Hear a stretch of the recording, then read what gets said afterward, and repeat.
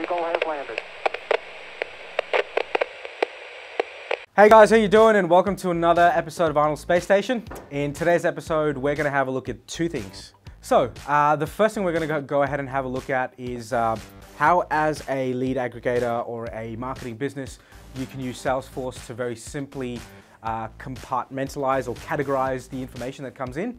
And as a result, that leads us to part two, where once that has been categorized, you can then go ahead and shoot that out automatically to a partner or to a customer as part of whatever campaign you're running. So this way you get the data and the metrics into your system first as the source of truth, and then you can then go ahead and send that off to the customer and provide a weekly report. Conventionally, this sort of stuff was done through emails where, still, if you go ahead, fill out a form somewhere, you're interested in something, most systems will still offer that as a service where they'll shoot you an email with all the details in there. Now that can be cumbersome because you have to then manually type that information in. You can certainly use something like Zapier or Zapier to be able to automate that and punch it into fields inside Google Sheets or Microsoft Online Excel. But that's still old school because that still does not get you the data in the format that you're using it or that a customer needs it in.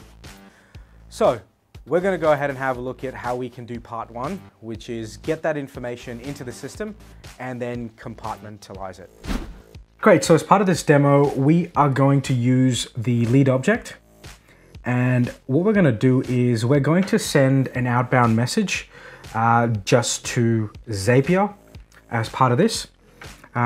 Every time the lead status is updated on any of the leads to closed, lost. So in this case, if we had a look at the lead statuses, it's closed, not converted. That means the person wasn't interested. We're going to go ahead and shoot out an outbound message. This outbound message, again, can be to any other system, perhaps your lead provider. In this case, I've gone ahead and set up a Zapier account, and I've just created a Zap that just catches the webhook so you guys can see. And this is the webhook URL that we will be using as well. So once you're in Salesforce, in order to send outbound messages, we need to go ahead and create one. And if you go to the setup of the cogwheel and enter setup, you'll find outbound messages in quick find if you just type in outbound. And underneath workflow actions, there are outbound messages. So we're going to go ahead and create our first outbound message. As you can see, there are none. And once we choose to create one, it's going to ask us which object this outbound message needs to be sent from. So remember, an outbound message is essentially a collection of data that you're sending from Salesforce to somewhere else. And as part of that collection of data, you can send through all the available fields. Now, one of the things that you will not be able to remove is this ID field because Salesforce needs that. So you won't be able to remove it. Now, I'm going to call this particular name closed, not converted. Send. In the description, I'm going to go ahead and put in send leads not converted back to lead gen team.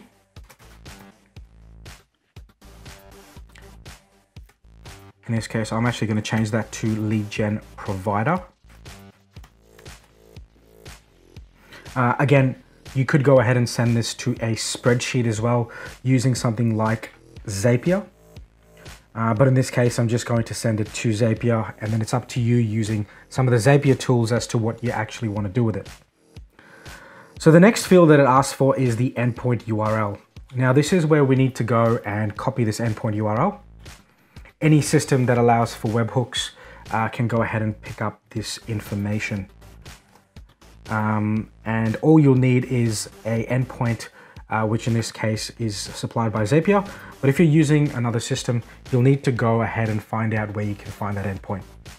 Remember, this is not to create some massive data integration, it's just to send a short burst of some fields or some data back or to somewhere else.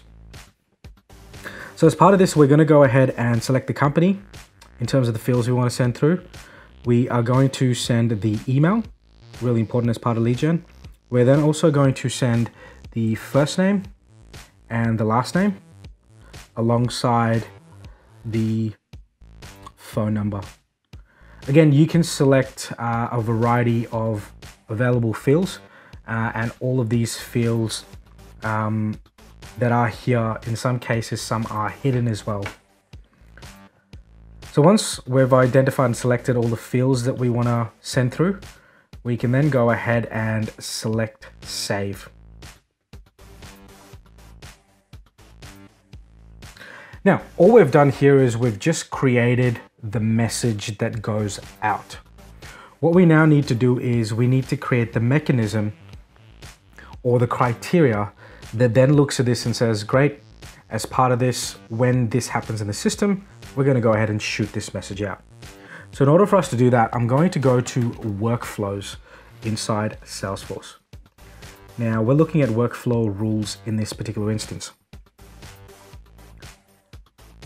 What we need to do now is create a brand new rule, and this will give the system a criteria once it's met to shoot out the content.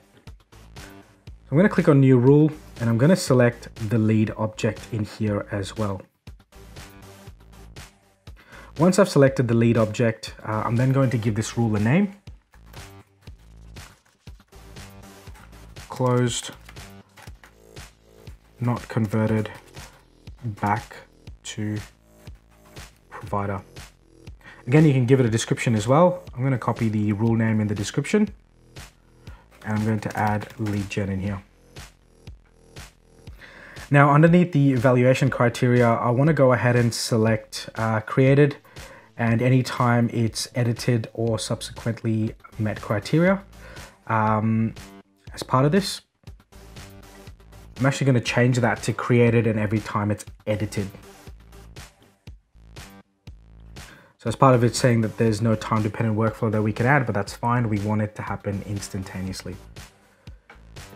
So the field that we're going to look for is lead status. And I'm going to go ahead and say it equals, and because it's a status, it's a pick list value, it will allow me to look up values that exist in that pick list. And I'm going to select closed, not converted.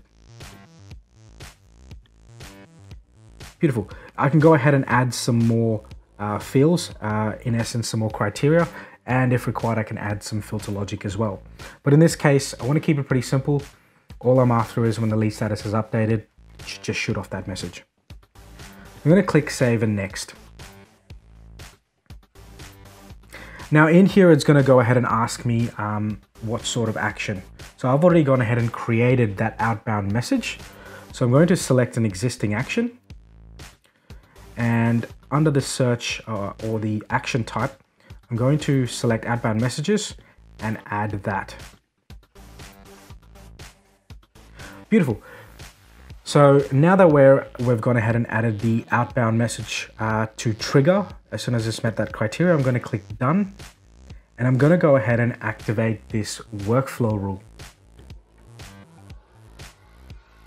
Beautiful.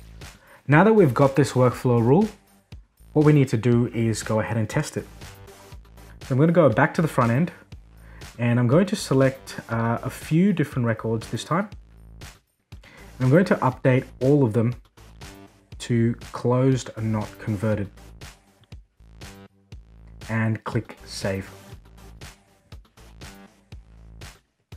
Beautiful. Now that I've gone ahead and updated these records, I need a way to verify it. So let's go back to Zapier. And now that Zapier is open, I'm going to click the continue button. And in this case, I am going to test and review. So what this is going to allow me to do is get any information that has been sent through. Beautiful. So as you can see, I can in fact see some information in here. Now, all of these are being sent through as one massive string. So what I'm going to do is I'm going to revert back And I'm just going to select Kathy Schneider, and I'm going to update her individually. Beautiful. I'm going to go back to Zapier. I'm going to try and get some more. I'm going to try and get some more records. So in here, I'm going to click on load more, and we've got another webhook that's been sent through. So as we scroll down, you'll notice that these are all the fields and the information. I can confirm the first name Kathy, last name Schneider is there. I'll also confirm the email kschneider@tnr.net and the company name TNR Corp. Coming here, TNR Corp, kschneider@tnr.net. Great, so now that I've gotten Zapier, again, I can go ahead and do whatever I like with this. I can come in here and connect, Google Sheets as an example, if I want a list of those to be able to send back to the provider, or if the provider uses Salesforce, I can go ahead and use their web to lead to send it back to them, or perhaps any other webhook.